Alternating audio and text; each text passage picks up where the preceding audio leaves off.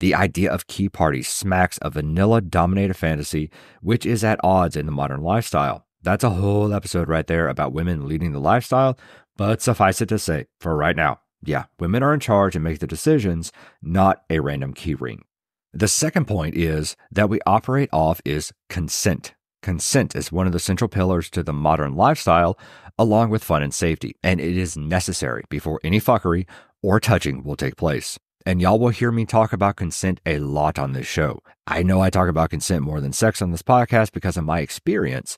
We deal with consent more than sex in the lifestyle. Consent is not sexy, consent is necessary. That kind of rhymed. What is consent? I wrote out a multifaceted definition that I reserve the right to edit, addendum, complicate, simplify, and share as my experiences with the lifestyle evolves. Consent is agreeing to perform or participate in a requested action. Consent is given, not taken. Consent is enthusiastic and freely given with no external pressure. Consent is permission given to another person that should be respected and can be revoked at any time for any reason. Consent can be implied in some situations, but verbal affirmative consent is the best choice and should be exercised in all situations.